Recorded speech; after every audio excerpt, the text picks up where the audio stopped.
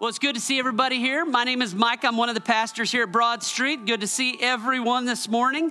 We are in week number 4 of a sermon series called 4 Weeks in Colossae. It's Paul's letter to the church in Colossae, and it's written by the Apostle Paul during his time imprisoned in Rome. It's a beautiful letter to the church and to his people. Once upon a time, there was this young guy who was really into archery and riflery, and he really wanted to kind of get his shot perfected. And so he'd often go out and find a place where he could really work on his aiming. One day he was going down a country road, and he saw this huge range, and it was all set up with bales of hay and target practice. And then he saw this barn that had these 40 targets, just perfected. So he decided he'd go in there and see if maybe I can take some time on this range. I'm going to go. He knocks on the door of the house, and he finds this old man there. The guy had to be in his early 90s. But his hands weren't very steady. He kind of shook as he opened the door, and the young boy looked at him, and he thought, what in the world? He said, "Sir, I noticed all of the targets, and in the center of the target, there's a hole, and none of the targets have any misses on them. They're perfect, dead center. The crosshair split on all 40 of the targets. Who's the expert marksman here?" The old man looked at the boy, and he said, I'm the one who made those targets. And he thought to himself, he goes, "How long ago did you do that shot, right?" And so he said, when did you do that? And he said, most of those targets were done in the last couple of weeks. And he said to him, from like 5 feet or what? What are you doing here? And he said, no, I practice at about 150 yards. And the boy looked at him, he said, "Sir, I'd like for you to train me. Would you teach me how I can become a better marksman?" And he said, "Son, here's what I do." He said, I put a target up, and then I take my shot. And then after I find where that hole crosses through the target, then I paint the bullseyes around it.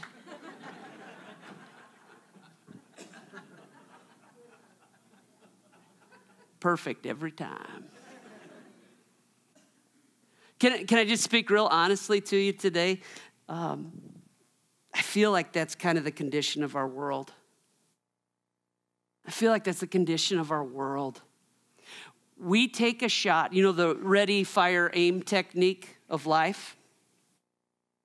And then once we've made a hole somewhere, then we come back and start to justify where our shot landed.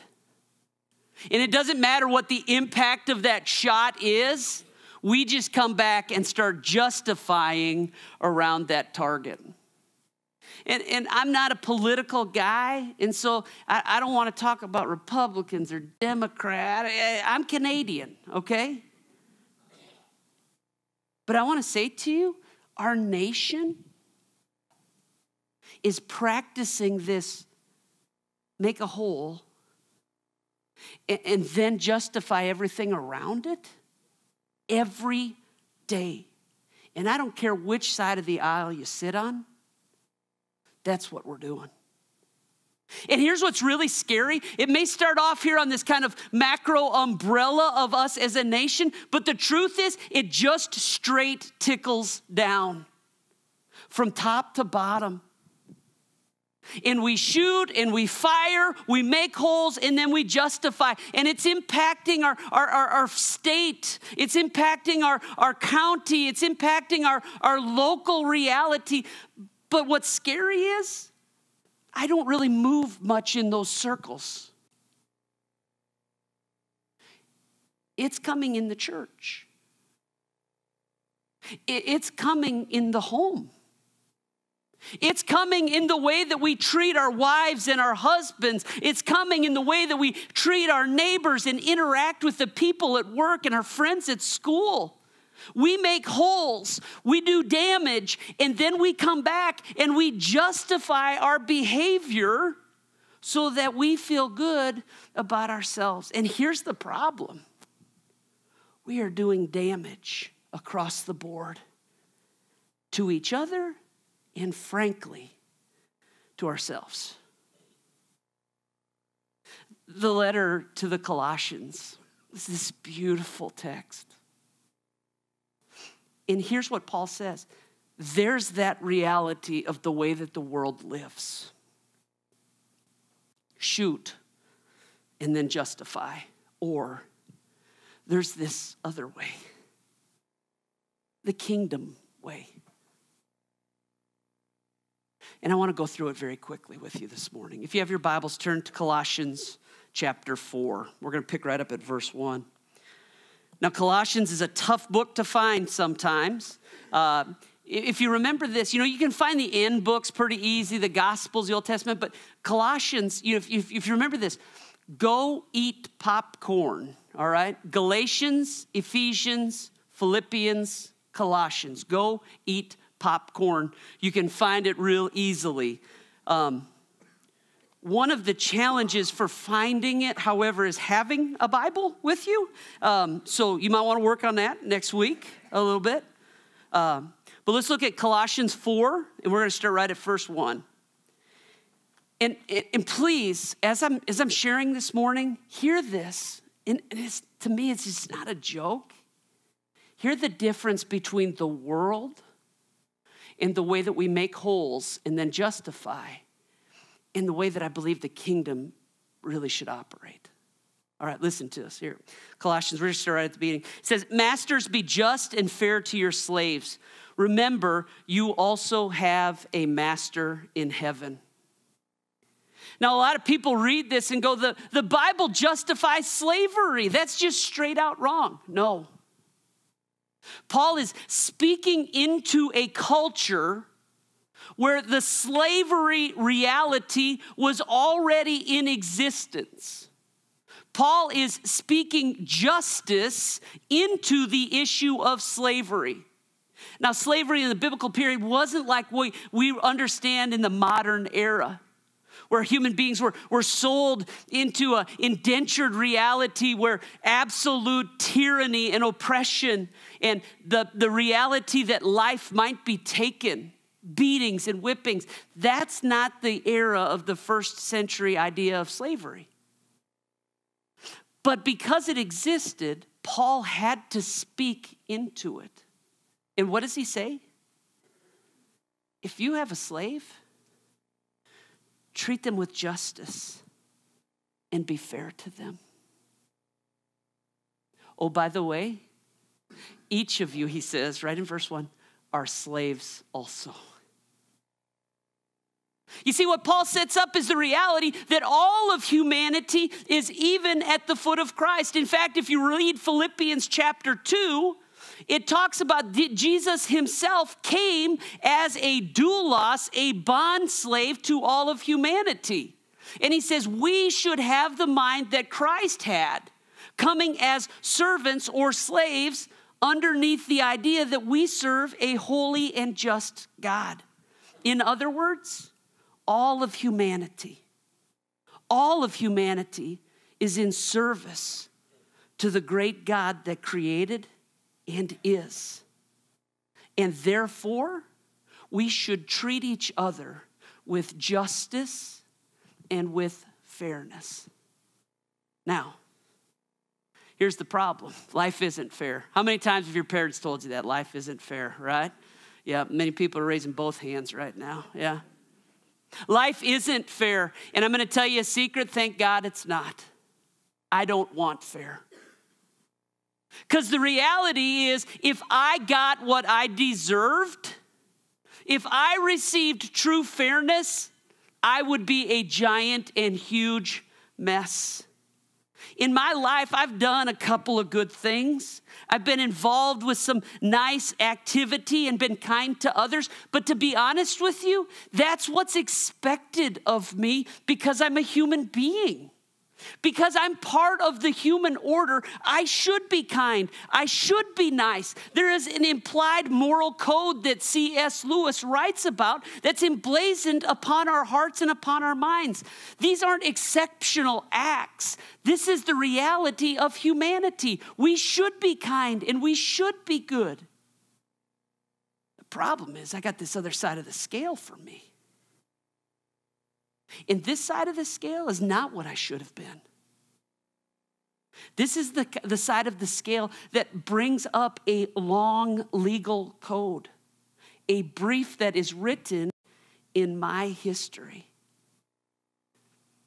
When I look back to the very near recent, to the somewhat past, and all the way back to my childhood, that list is very painful and very long. I don't want fair, because fair would mean that I'd have to make a reckoning for all of the stuff that I have neatly tucked away into my closet. The sins that have separated me from a loving God. The sins that have broken relationship with my family, with my friends, with girls and guys in my past. And the damage in the wake that I have behind me is vast and wide. I don't want fair. What's interesting is Paul doesn't say, you get fair and now go treat other people with fair. Here's what he says. Treat those around you, the servants, the slaves, the people around you, all of us being at even level foot at the cross. Every one of us, treat them with justice and be fair to them. In other words, those of us who are followers of Christ are required to treat others with justice and to treat others with fairness, not considering fairness for ourselves. Now, here's what's amazing. If you hear nothing else today, just hear this. What would Bradley County look like if we just treat everyone else fairly and justly? What if every single person followed just simply this first verse? What if everybody in Bradley County just said, I'm going to be fair and I'm going to be just with everyone? Can you imagine the world? Listen, the world would peek into Bradley County and go, there's something different in that area. What is it? News reporters, CNN, Fox News, everyone would be coming just to see what was happening in our little hamlet of the world. What would happen if we acted with justice and fairness for the world? You know that neighbor that you hate? You know who it is, right? They never rake their leaves and they all come onto your yard.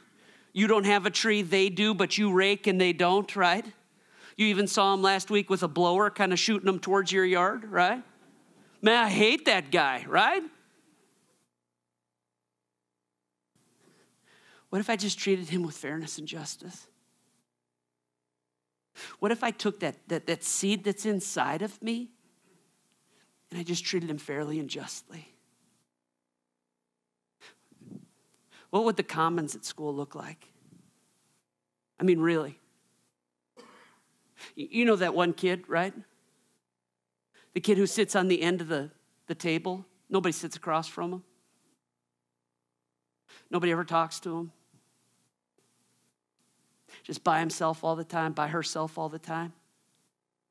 Maybe, in fact, people, when they get away, they talk about how they look or how they act or kind of just pick at them. What if you just sat across the table from them and just said, hey, here's my name. What are you doing today? You struggling with any classes right now? Wow, me too. What would happen if we just decided to follow just simply that first verse, to live out fairness and justice? I believe it would be revolutionary. And I literally believe that our prayer, that we pray all the time, Lord, bring your kingdom on earth as it is in heaven. I mean, either we mean that or we don't, right? Either we mean it or we don't. But could you imagine what it would be like if the kingdom came? Could you imagine what it would be like? Can I just say a side note? I have an 11-year-old and a 9-year-old. When I was 11 and 9, Keith, when you were 11 and 9, where did you play when you were a kid? Where? Everywhere, right? You got on a bike and went everywhere, didn't you? Yeah. Well, we're not going to talk about what happens back there, but no, I'm just kidding. I mean, when I was a kid, man, as soon as in summertime, as soon as we woke up, we'd get on bikes, we'd go to the ball field, we were gone until it was dark, and then you'd ride home. We can't do that anymore, right? Right? We had to buy one of those, the things that the things that you look at the stars with, one of those telescopes, right? We had to get a telescope just to keep watching on our kids all through the neighborhood, right? What would happen if we all just treated each other with fairness and justice as God has commanded us to do? Let me keep going. Verse number 2, this is what's so great. He says, then devote yourselves to prayer with an alert mind and a thankful heart. Okay? Here's the command. Dedicate yourself to justice and fairness. Then devote yourself to prayer and gratitude. Now, why is this so powerful when coupled with each other? The only way that I can live out fairness and justice is to be devoted to prayer, because my heart is not hardwired to fairness or justice. How about you? Amen? It's not natural. It's not, I don't just wake up and go, let me see if I can't find a way to bless everybody in the county today, right? But all of a sudden, when my heart turns into prayer, and I start going, man, look at these people out here. A couple weeks ago, I woke up, I came into church, 5 a.m, right? There's a guy asleep in that little alleyway between our sanctuary and our other building, the annex. My natural inclination inside of me is like, hey, man, get up. We got church. Get out of the way. We can't have people who are a mess around our church, right? Oh, wait a minute. Everybody at church is a mess, right? My heart isn't just naturally wired that way. I need to be in prayer, devoted to prayer, so that I can see the people whose hearts are breaking around me, to see the people who don't know Jesus around me, to see the people who are having unbelievable issues inside of their families and inside of their own personal lives, just like me. And if I don't devote myself to prayer, I'll never get there. Oh, by the way, he says, devote yourself to prayer and to thankfulness, gratitude. What kind of gratitude? What's he talking about here? I've spent some time in the court system over the last couple of weeks. And I know there's some lawyers inside of here, so I'm going to do the best job that I can. But here's what happens. You go into that courtroom, and then there's a defendant inside of there. And the defendant stands before the judge, and then there's arguments that come and briefs and motions that come. But once it's all done, once it's all wrapped up, that judge will officially make a ruling, and then that gavel is swung. And once that ruling comes, everything is final. And that person that's handcuffed in an orange jumpsuit, ends up having to deal with the consequences and the reality of payment that's due as a result of the verdict. Now, here's the challenge. In my life, the payment for the mistakes that I've made is my life. Eternal separation from God. That's the verdict. It started in the very beginning of time. He said, here's life, here's death, you choose. And the consequences of my life have not been perfect. They have not been stainless. They have not been sinless. And so the verdict for me is, what are you going to do? And I can spend a lifetime trying to do enough good and to pray hard enough and to give hard enough and to serve hard enough. But no matter what I do, that payment I will never be able to repay. And Jesus came and he said, I've got it. I'll trade my life for yours. And instead of spending eternity separated from God, when you come to meet Jesus, when you come to the Father, Jesus will stretch out his hands over the top of you, over every blemish that's ever been inside of your life. And he says, Father, this one is mine. and you will pass from life to life. That's the payment that's been made. So the reality is, I have nothing to offer God but gratitude, for he saved my life. Now, I've got an 11-year-old and a 9-year-old. Sometimes I do get nervous when they go out and play in the street, because those two don't watch anything. You know, they'll throw the football and somebody will take a post move and get out into the street. They don't care if there's a big truck coming or not. They want to catch that ball. And I pray to God that they're safe. But if one day they were out in the street running down there and a truck was coming, and then another human being saw it happening, and they came through in the middle of the street and they pushed him and said, "Thomas, get out of the road." And they pushed him, and in doing so, they sacrificed their life for my son's life. Do you realize what kind of indebted gratitude I would have for that man or that woman?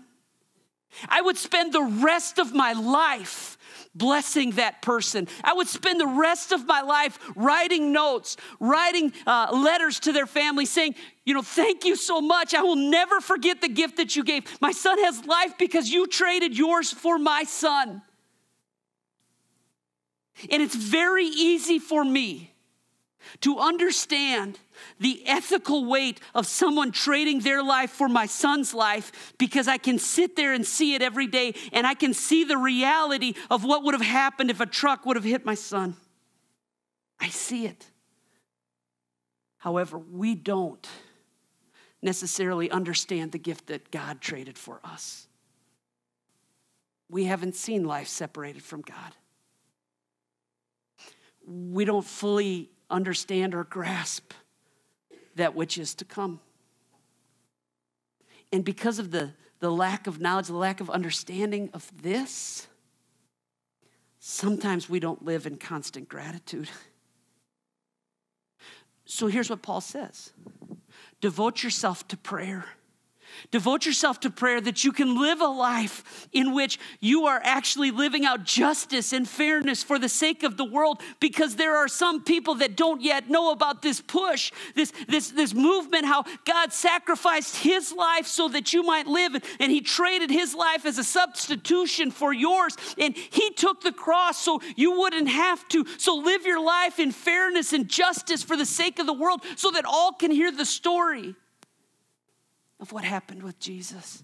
And friends, if we can live out of that gratitude, really, if we can grasp what that means, all of a sudden, all of life kind of comes into focus, does it not? Let me read just a couple more quick verses here. Here's what he says next. He said, pray for us too, that God will give us many opportunities to speak about his mysterious plan concerning Christ. That is why I am here in chains. Do you know where Paul was when he was writing this epistle? Yeah. He was at the Waldorf Astoria in Rome, right? No. Man, he was in prison. He's in prison. And what's amazing is he isn't writing a letter, quick, give me some legal defense, get me out of this place. Instead, he says, pray for me too, because I want to tell the people in prison about what happened in my life. There was a time where I was so blind I didn't see it. In fact, I was wrapped up inside of this legal code about what you eat and where you work and the Sabbath and all this stuff, that I was running myself ragged with legalism. And I didn't realize that God loved me so much that he sent his son Jesus to push me out of harm's way. Now I'm in prison. Don't try and get me out of prison. Instead, pray for me that I might tell others about the mysterious plan that God has to give them a push too. Encourage me. Pray for me so that I might be faithful with the words that I share with the other people who are here in prison. Pray for me that this mysterious plan of God might grab hold of other people's lives.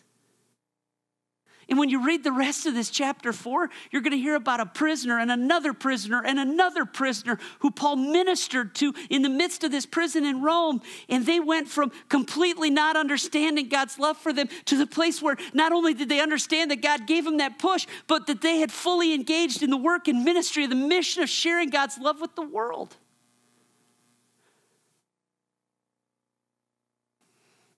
Then he says, verse 5, live wisely among those who are not believers and make the most of every opportunity. Let your conversation be gracious and attractive so that you will have the right response for everyone. Oh, friends, let your conversations be gracious and attractive. Let your conversations be gracious and attractive. Can I tell you what the world thinks of Christians? Or do you already know? Say amen if you already do. You know why? Because we're just a mean and grumpy group of people.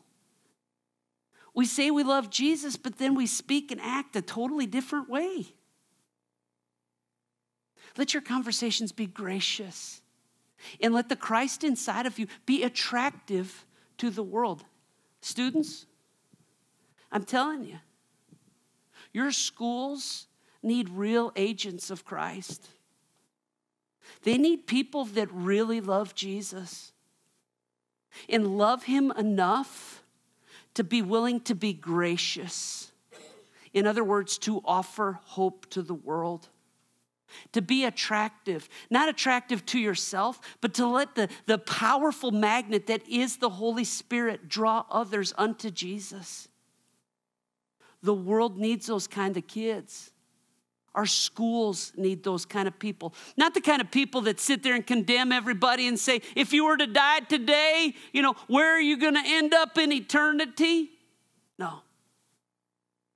But the kind of people that go and say, hey, looks like you're carrying a huge load of books. Can I give you a hand? Can I help you to class? Hey, it looks like you're struggling with chemistry. I'm struggling with chemistry too. Let's struggle together. Gracious and attractive. Colossians 4 ends with this long list of people. And I don't have time to go through them all today, but some of them are people who have been involved in the work. Some of them are people who are now ministering with Paul in prison. And it just goes on to say, look at all of these, Tychicus and Articus and all of these people, Luke the physician, John Mark, the gospel writer, Barnabas the financier. They're all in this thing with you. And we're going to create a huge harmony, a huge symphony that takes this message of fairness, justice, gracious love of Christ, Savior of the world, to the world. That's the picture. Not fire, create holes, and then justify ourselves, our own actions, for our own personal gain. But tell the world that God loves them, that God cares for them, and to treat them like you actually mean it. When I was in the 7th grade, I started playing the violin. Who's in 7th grade here? Raise your hand. All right, one person. 7th grade's tough. I started playing the violin, and I really got into it. And I know you probably don't believe me, but I was actually pretty good at violin. I started getting calluses on my finger. In fact, I rose through the ranks of the orchestra pretty quickly. And eventually, I became a part of the All-City Orchestra in Lincoln.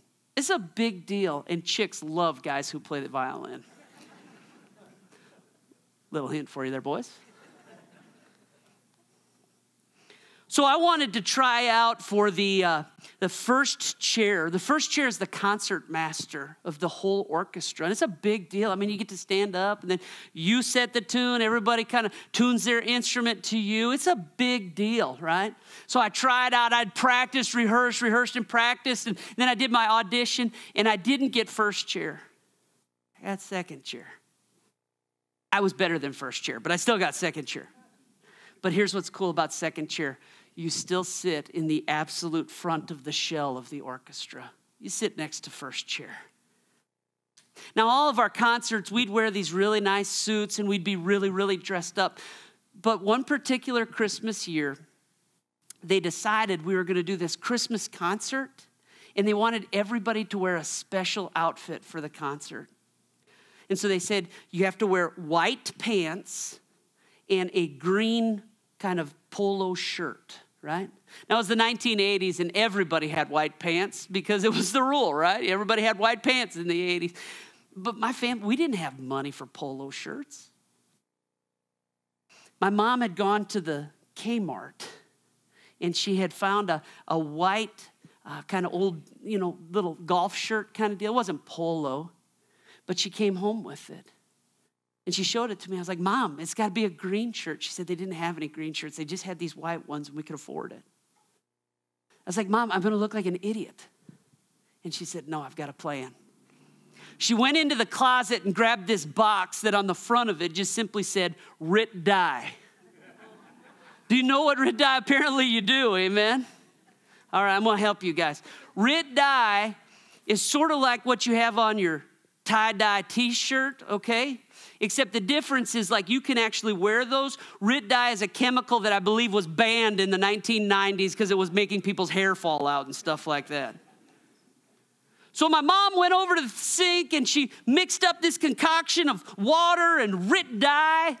And then she took the white golf shirt and she dunked it in this thing. And sure enough, this shirt turned perfectly green. It was incredible. So she pulls it out and she hangs it up on the line. And the concert was that night. So I went and put on my Rit Dye shirt and I put on my white pants. No. It was great. I looked super. So we sat down and started playing, and man, I was just stringing along. I was doing, it was a great concert. We're playing Green Sleeve. We're playing all these great Christmas tunes. I mean, the crowd is going crazy. If you've never seen a crowd go crazy over an all-city orchestra, man, they can be wild. So we got down to the last song, and I started realizing there was something not right. I mean, there's something really not right. Well, I had kind of worked up a sweat. When you play that violin, you go after it, all right? And the Rit Dye in my shirt had now commingled with my hot sweat and is running down my body. My white pants have got these green streaks going down it as if a leprechaun had just urinated on my pants.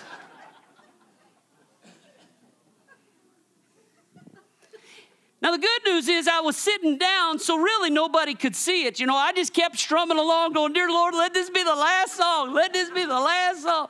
And sure enough, it was so good, the crowd was like, woo, yeah, more orchestra, right? And so the conductor decides we all need to stand up and take a bow. She says, everybody up.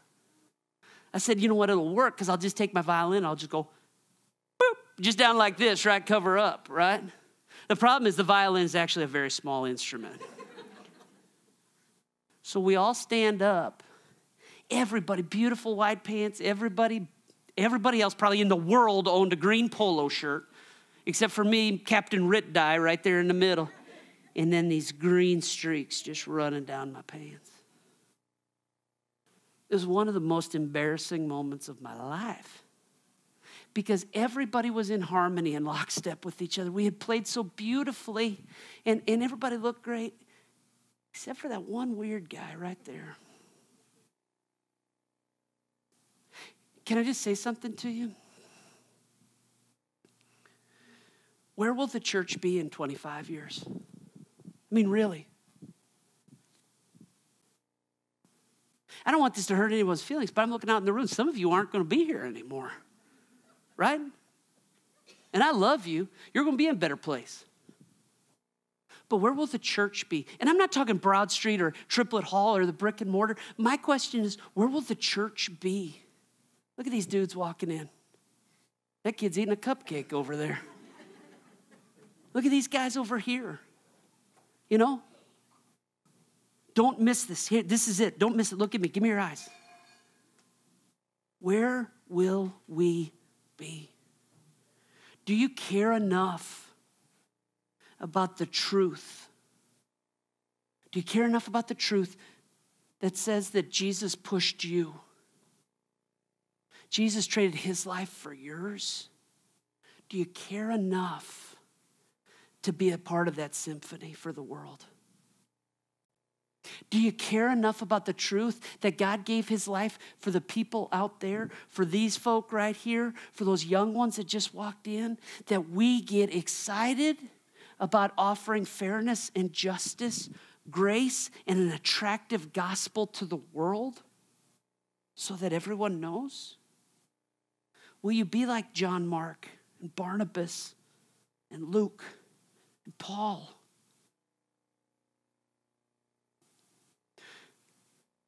Or will you not? As I'm telling you, I believe we are at a very fragile tipping point in our world. I believe we're at a very fragile tipping point. And the question is, will the church stand up now and show the world that there's a different way? I pray that you guys will do it. My generation was terrible. We were into it for ourselves. We wanted to become rich fast. And so we cheated and lied and stole. We took everything for ourselves. And now 20 years later, we're dealing with the results of my generation. Please be different. We need you. Older friends, you are our greatest generation. Don't give up yet. Don't give up yet. We need you. My generation, let's fix it. Let's fix it. Let's stop walking around in selfish desire. Let's be better than we are. And then let's watch as the kingdom breaks in. My name is Sean Hayden. Micah introduced me. I'm filling in today. We're not preaching out of Colossians because they asked me Thursday evening. So I chose something that I could come to a little more quickly. If you would, turn to Luke 15 in your Bible, if you have it with you. And if you don't mind standing, please do. This is the story of the prodigal son. I hope this is familiar. And Jesus said, there was a man who had 2 sons. The younger of them said to his father, Father, give me my share of the property that will belong to me. And so he divided the property between them. And a few days later, the younger son gathered all that he had. He traveled to a distant country, and there he squandered his property in dissolute living. And when he'd spent everything, a severe famine took over throughout the country, and he began to be in want. And so he went out and he hired himself to one of the citizens of that country, who sent him into the fields to work with pigs. And he would gladly have filled himself with the pods that the pigs were eating, but no one gave him anything. And when he came to himself, he said, how many of my father's hired hands have bread enough to eat, and here I am dying of hunger? I will get up and I'll go to my father, and I'll say to him, Father, I have sinned against heaven and against you. I am no longer worthy to be called your son. Treat me like one of your hired hands. So he set off and he went to his father. But while he was still far off, his father saw him and was filled with compassion. And he ran and he put his arms around him and he kissed him. And the son said to him, Father, I have sinned against heaven and before you. I am no longer worthy to be called your son. But the father said to his servants, quickly, bring out a robe, the best one, and put it on him. And put a ring on his finger and sandals on his feet. And get the fatted calf and kill it, and let us eat and celebrate. For this son of mine was dead and is alive again. He was lost and now is found. And they began to celebrate. And now the elder son was in the field. And when he came and he approached the house, he heard music and dancing. And he called to one of the servants and he said, what's going on? And the servant replied, your brother has come home, and your father's killed the fatted calf because he got him back safe and sound. And then he became angry, and he refused to go in. And his father came out and began to plead with him. But he answered his father, listen, for all these years I have been working like a slave for you, and I have never disobeyed your command. Yet you've never given me even a young goat so that I might celebrate with my friends. And when this son of yours came back who has devoured your property with prostitutes, you killed the fatted calf for him. And the father said to him, son, you are always with me, and all that is mine is yours. but we had to celebrate and rejoice because this brother of yours was dead and has come to life. He was lost and now is found. This is the word of God for the people of God. Thanks be to God. You may be seated. And keep this open in front of me. Now, it's a strange question to ask in church, but do any of you read the Bible occasionally? Once in a while. It's one of the hazards of my job that I have to read it regularly, and so it helps to enjoy it. For those of you who do read it from time to time, and I suppose you don't even have to read it regularly to answer this question, do you have a favorite passage of Scripture? Do you have a piece of the Bible that you just enjoy that speaks to you? That maybe, maybe not. I usually like people to give me answers. I'm a professor, so when I ask a question, I often tell students, and this is where you talk. This is where you're supposed to respond. I know we're used to being passive in church, but I'll let you off the hook this morning. A good teacher of mine once told me, he said, you give them about 5 seconds, 15 seconds at the most, and then you move on. Otherwise, the silence gets too painful. Micah asked me to preach, and he asked me to preach because I'm preaching the camp meeting tonight at Spring Creek. So I told him, I said, I'm not sure that what I'm doing at Spring Creek at a camp meeting is going to work at Broad Street on Sunday morning. Those are two kind of different audiences. So I thought, I'm finishing that sermon. Starting a new one's going to be tough. So I'm just going to go with something that's easy for me. And it's easy in the sense that this is my favorite passage in the New Testament. This is my favorite passage in the Bible. It is a piece of not just scripture, but just culture, history, art, call it what you want to call it, that has so saturated my mind, my soul in the last 10 years of my life that I can barely think without it. And I just want to talk to you about that this morning. I want to tell you why this means so much to me. Okay? So we've already read it. Now I can't possibly preach through the whole passage. And I'm the kind of person that when I go into lecture, when I go into preach, I like to have every word worked out in advance, and then I can loosen up and ad-lib a little bit, but know that this is not worked out entirely.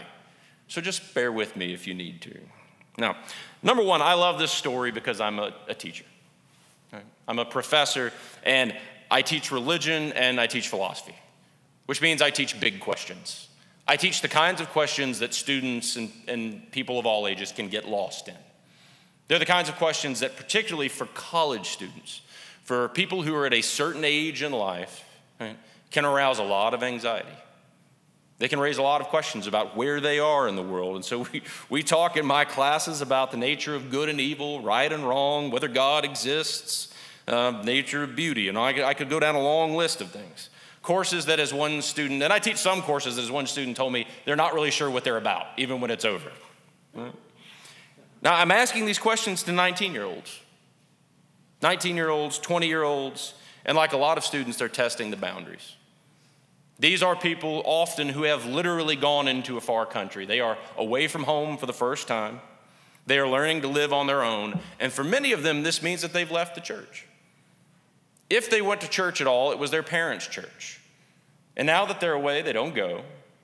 They're questioning it. Many of them have decided to give it up. In other words, I like this passage because I teach prodigals.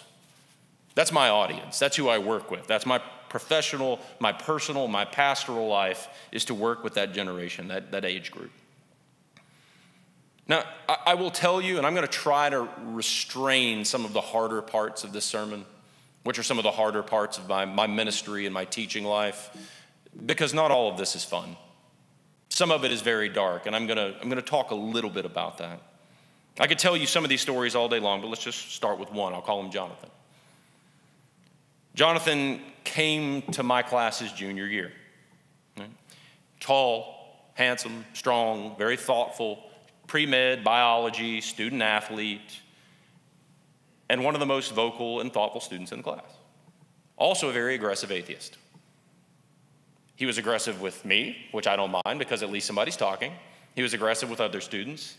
And he was also very critical of his parents, critical of the church, critical of anything that he thought believed in a superficial way in class. So I invited him. I said, why don't you come talk to me after class, son? Why don't you come to my office?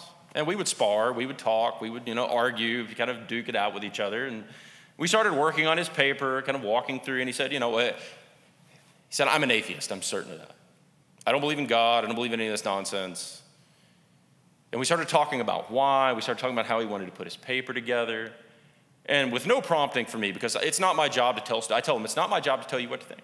It's my job to teach you how to think. Now, if you want to talk to me about religion, if you want to talk to me about personal things, we can do that outside of class.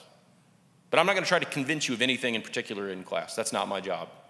That's not a professor's job. Okay? But this was outside of class. And in the middle of this conversation, which I can't walk you through all of, this student does a 180. He says, I don't believe in God. All that's real is matter. There's no such thing as right and wrong. There is no freedom. There is no truth. There is no meaning. There is no purpose. And that's what I want to articulate in my paper. And 3 minutes later, he looks at me with tears in his eyes and he says, but I would change my mind about all of it if I could. I'd go back if I could. I'd believe again if I could, but I don't know how.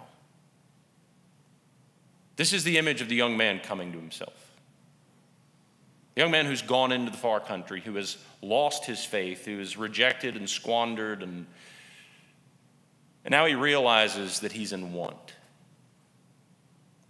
He has a question about life's purpose, a question about how he will endure hard days, a question about how to reconcile with his family where those relationships are broken. And he starts to realize that the things he really has said he believes don't have any answers for those questions. But he doesn't know how to come home. And so we've spent the last year together, year and a half, meeting every week, talking. And I'm glad to say that Jonathan's on the way home. He's reconciled with his parents. He goes to church, but he goes with an uneasy conscience. I'm going to talk about that a little bit later on, maybe. But he's on the road home. I love this passage because I see it in so many of my students. It's just part of my job now, my vocation. And I see myself in it. I see myself in him. I see myself in many of those students who have gone away and tried to come home. It's an odd thing to see yourself in people like that. It's an odd thing to see yourself in the Bible. It can be really intimidating. I backed into the far country. I didn't run out looking for it. I was always the good kid. I tried to stay at home. I mean, I went 7, 8 hours down the road to college. Went on a football scholarship. I'll talk about that in a second. But I wanted to stay at home. I never threw it away. I never rejected the church. I studied. I asked questions. And I woke up one morning and realized I was lost. I didn't get the guidance I needed. And it wasn't that I asked too many questions. It wasn't that I asked the wrong questions. It was just that those questions can lead you into a far place. Those questions leave a lot of room for interpretation, a lot of room for answers. And we live in a time when there's a lot of confusion about those things, inside the church, outside the church, in people's hearts. So I woke up one morning and realized I was in the far country. I never meant to go there. And so I look at this parable and I see myself in the prodigal son. I see myself in one who was raised in the household of the Father, who was given every good thing, who had a great store of faith, and took it off and squandered it unintentionally. And so, strangely, I also see myself in the older brother, the one who resents those who have gone out and wasted because I badly wanted to be at home. And I realized that on some form or fashion, I was trying to work it out for myself. I was trying to secure my place in the Father's house. I was going to answer those questions on my own terms. I was going to have it my way. Maybe I didn't seek the guidance where I should have. I could walk you through all of my biography, but it's not that interesting. But I do want to tell you a little bit about it. I grew up in a small Baptist church in Western Kentucky. Working class people. My pastor, to give you some idea about what I grew up in, my pastor talked about learning to read the Bible by candlelight in his dad's smokehouse. That gives you a picture of the kind of church that I grew up in. I went to college on a football scholarship, offensive lineman. I would say I was a lot bigger back then. I was just bigger in different places. I like to tell people at about 35, there's a metabolic landslide. And everything that was high and firm goes low and loose. There's just nothing you can do about it. It's gravity. I went to college and I found my faith really challenged, rattled. And I also found that I was called into the ministry at the same time. I went and I worked for just a short while as a student chaplain in the South Carolina State Psychiatric. They called it a hospital, but it was a prison. And I worked with a ward of boys ages 13 to 19. All of them were sex offenders. All of them had been sexually abused. All of them had IQs borderlining in the 60s. No families. They'd been completely, and the head, the social worker said, he said, it's a human dumping ground. He said, they have been in every other state institution we can put them in. We cannot put them on the street. There's no home to send them to. And when they leave here, they're going to go to the federal penitentiary. And it broke my heart. And I was not then the kind of person who suffered easily. I had a thick skin and a strong jaw. Played middle linebacker in high school, and I came from a long line of hard-nosed people, just West Kentucky hillbillies. That's why I look like this. Also, I'm on sabbatical, so why not? Okay. So my loss of faith, all these questions I couldn't answer, coincided with my call into the ministry, and that's marked me my whole life. I was 21 when that happened. And I have carried that with me, that wound, those questions, and also that call. How do I respond to these people, to this situation? I went to seminary at Emory University, and I thought that I would get answers in seminary, but you don't get more answers in seminary, you get more questions. And thinking that if I went on a little farther, I would get answers, I went and did a PhD.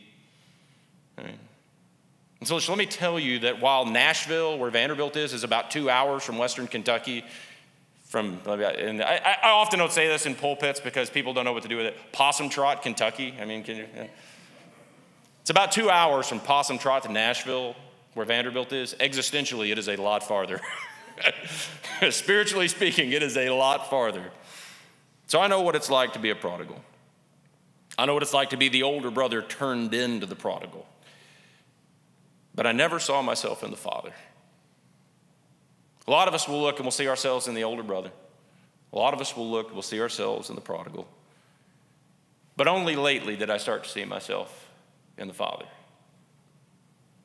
If you've never read Henry Nouwen's book on the prodigal son, I really recommend it. It's been one of the most important books in my adult spiritual journey. Nouwen was a Catholic priest. This is a study of a painting by Rembrandt. You know Rembrandt's painting of the prodigal son. I didn't before I read the book. And in the painting, there are some figures in the background, but the center, there's on his knees a young man who's filthy. His shoes are worn out. His clothes are tattered. His ribs are showing through. His head is shaved, which was the mark of a slave. He's been beaten. His hands are emaciated and scarred. And his hands are resting on the father's chest. And the father is standing, and he's a large man. He's broad. He's wearing richly colored clothes. His face is kind. He's got a long beard. And his hands are resting on his son's shoulders. His hands are resting on his son's shoulders, welcoming him back, encompassing him. And I've thought in my life how many times I've felt like that son. That I've wanted the touch of the Father. I've wanted to feel that embrace. I now have children of my own. There's nothing that I want more for them than to know that God loves them. Let me say to you that they're only going to know that if you all love them. I grew up in a church where everybody knew everybody, everybody loved everybody, very close. It was the best of that kind of church. We need to embrace each other. But it's only in the last couple years that I have learned in my work as a teacher, my work as a pastor, my work as a parent, that I am now called at this stage in my life. I'm not a kid anymore. I'm called to be the father. Nouwen calls this the authority of compassion. To be the one who runs out and in the name of the Father, in the name of the church, welcomes in those who are lost, who goes and finds them. And I'm going to come back to that. More of us need to learn this role. Not to see ourselves in the older son, not to see ourselves in the prodigal, but to see ourselves in the Father. And finally, I love this parable, and this is a deep mystery to me, and I could talk about this all day. And in some sense, this is just, if you want a summary of what my vocational life is as an academic, which is something that the hillbilly in me really doesn't rest easily with, it's to understand what I'm about to tell you. And that's that this is a parable of our age. It's not just about me. It's not just about these students of mine. It is a parable of our time. And let me try to tell you very briefly what I think that means. I'm used to hearing two stories. One is the story of the younger son before he's lost his confidence. The other is the story of the son who stayed at home. Let me tell you these two stories in outline. That first story, the story of the younger son before he lost his confidence, is the story of the modern secular world. It's a world of scientific rationality, a world of democratic political values, a world of capitalist economics. It is a world in which we have decided as human beings to stand on our own 2 feet and to let reason do its work. It's a story of the Enlightenment. I teach a lot of history classes. The church cannot claim any of these things for itself. The church didn't give us democracy. The church didn't give us science. The church has fought these things from, at moments in its history. So for 300 years, the secular world has told itself a story about coming of age, growing up. And this is quite literally the language that was used, was growing up, becoming adults, and learning to put away the superstition, the authority, right? The mindlessness of religion. It's the kind of story that Jonathan could mouth to me when he came into my class. Church is blind authority. Faith means blind authority. It means superstition. And we have to put those things behind us. And we have to stand up on our own 2 feet. We have to think for ourselves. It's childishness. It belongs to a bygone age.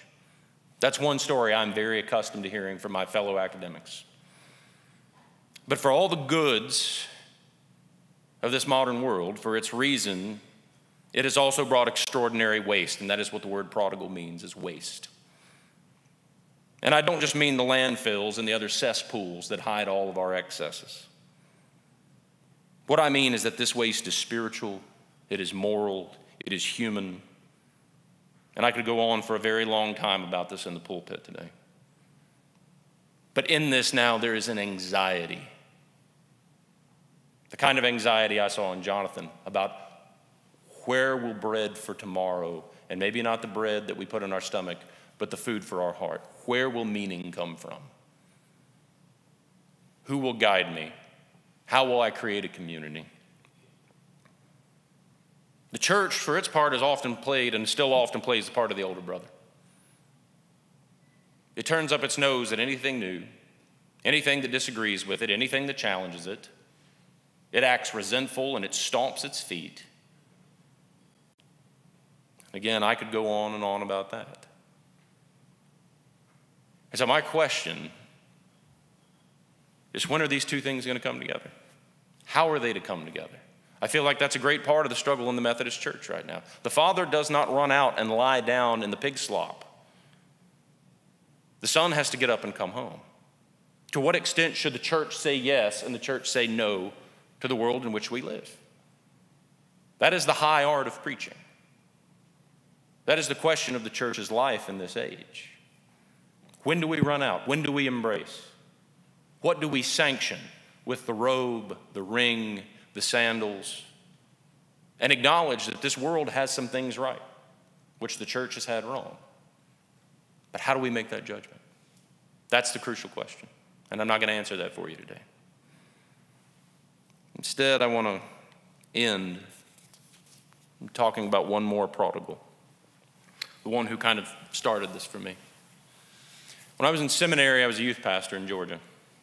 I served a small church, a church plant. It was about an hour down the road from, an hour meaning about 50 miles from Atlanta, which really meant 3 hours. This is what I'm learning. All right. And I was a youth minister, and we started with 4 kids, and we built that group, and I got very close to some of them. I was there for 3 years. And there was one of these young men, and he was tall and athletic and handsome and smart and talented. He played the guitar and the piano and played half a dozen instruments. And he grew up, and he was in 8th grade when I left. And we stayed in touch through his high school years, at least the first couple. And as time does, we drifted. I always thought about him.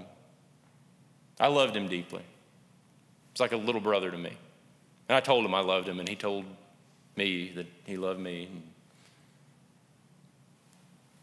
2 or 3 years had gone by, maybe 5, and I got an email from his mom saying, Ethan might appreciate a call from you. I called his dad, and I said, what's going on? He said, Sean, it's hard to tell. He said, I think you better just come down here and hear it from him. So I got my truck, and I drove down to South Georgia. And I talked to his parents, said hi, and Ethan and I got in the car, and we went on a long walk. He told me how in high school he really excelled in his grades and sports and music. He'd been offered scholarships for college, and he had an opportunity to tour with a major act, 2 major country acts, Florida Georgia Line, a couple others. And he'd gone out on the road, and he'd gotten far from home. And alcohol and drugs and the life on that road had gotten the best of him. And he spent years in it. And it damaged his mind. And I don't mean in a spiritual way, I mean physically damaged him. Difficulty concentrating, thinking, couldn't work. And he told me all these things with his sitting on the ground. He's about 6'7", with his head between his legs, weeping. And he showed me the marks on his wrists.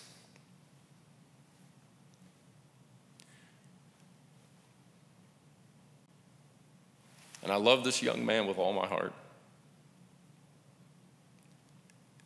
And I thought to myself, what kind of world have we made that takes these young people and pulls them in this direction? And that, for me, was the beginning of my work as a father. And I put my hands on his shoulders, and I put my arms around him. I said, Ethan, I love you. And God loves you. And I'll walk with you as long as we need to walk to get back home.